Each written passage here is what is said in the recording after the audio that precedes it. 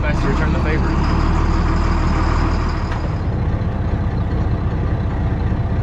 Well, your shop builder's looking nice, ain't it?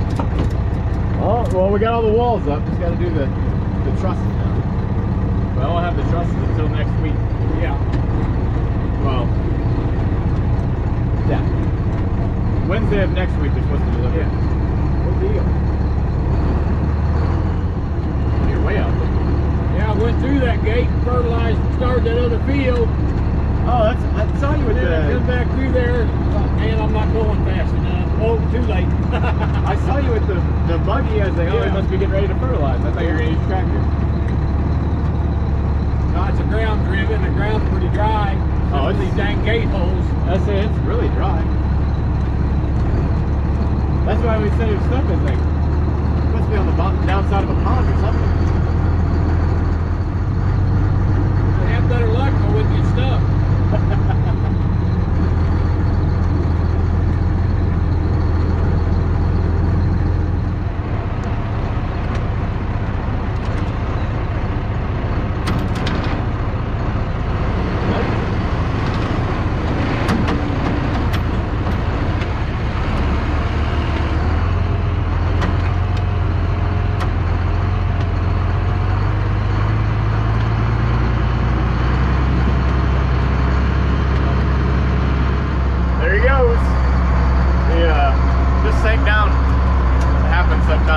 Especially when we cross, like where our gates are and pastures and stuff.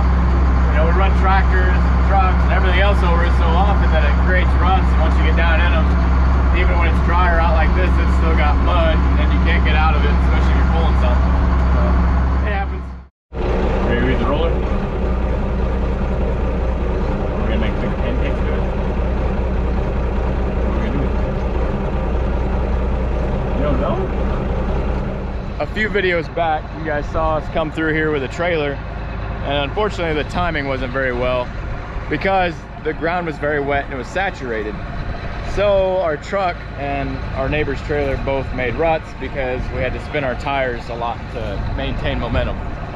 So that little boy right there, who you may or may not be able to see, is gonna help me, but this is all we gotta do. We just drive over it. Sorry about the wind. All the ruts right there, pretty easy to roll over. And it's very simple for it to work because all it does, spiderweb. All it does is just mush it down. Now it only mushes down the high points, which is what we want in this case.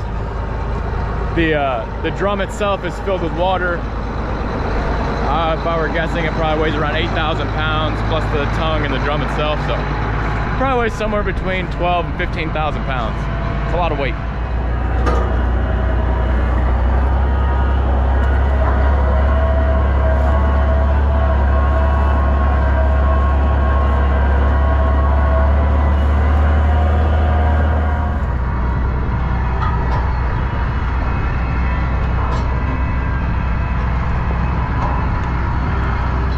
Look how close Gage was able to ground guide me in order to get close to this access pipe right here that he's standing on. Look at that, it's inches. Good job, dude. Got anything to say?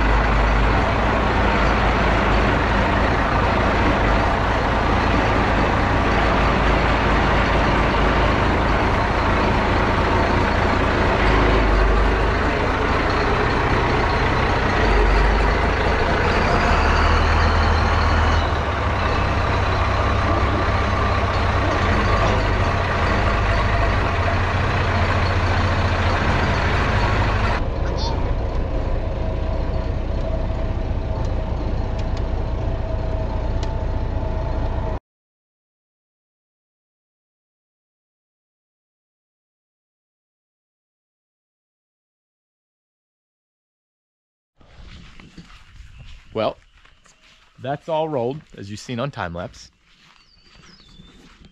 Most of that's rolled. We have this up because I still have to do some connections there, but it's pretty good. And there's George. It's time to go rotate the sheep.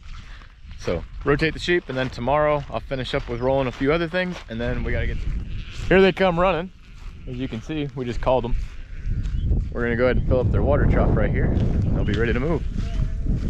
Here they come. They know the drill. They're all rotated. We're gonna go for a walk.